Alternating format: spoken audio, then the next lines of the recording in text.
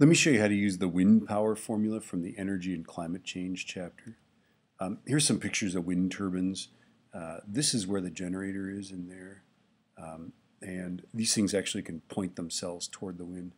My daughter and I went hiking in the Strawberry Mountains, and we came out of the gorge and went through eastern Oregon, and these things are just everywhere out there. And it was very surreal to have the sun rising and these things spinning in the light, casting these really long shadows. Here's a picture of some out in the ocean. The idea is you put them out of sight of land, but it's like it's a pretty long way down to the floor there, ocean floor. Here's the formula for it. So you probably want to write that down.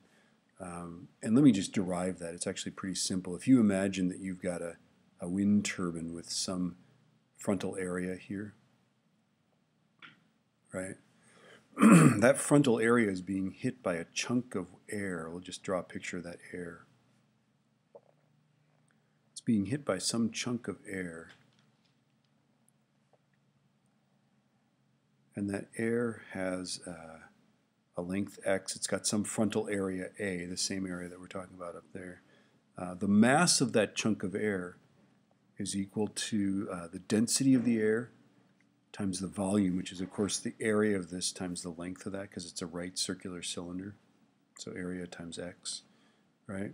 And then the power is going to be the energy divided by time. So kinetic energy divided by time. So it's going to be 1/2 mv squared divided by the time, which is going to be 1/2 times, and then the mass is the density times the volume times v squared, right?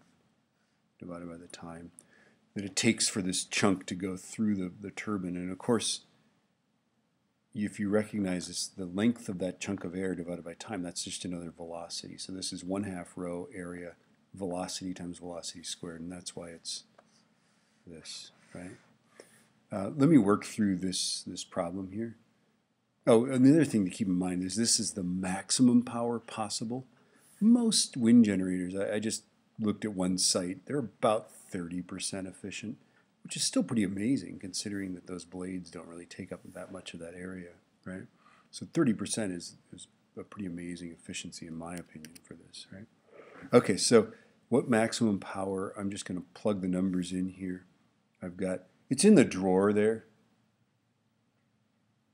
Oh, he's not talking to me. Okay, power is going to be 1/2 times the area is going to be pi. Let's see, it's 8.2 meters long, so pi times 8.2 squared. And then the density is 1.2, and then the velocity is 5.4 squared, like that. Oops, that's to the third, right? You can't forget that, right? This is really pretty amazing, right? If you double your wind speed, you actually multiply the available power by a factor of 8. Okay, so 0.5 times pi times 8.2 squared times 1.2 times 5.4 raised to the third. And I get 19957.68 watts, right?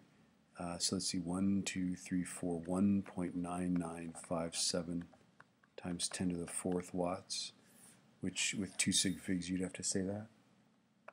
These aren't very hard, are they? Just remember that functionality there, right? That it's velocity raised to the 3rd power.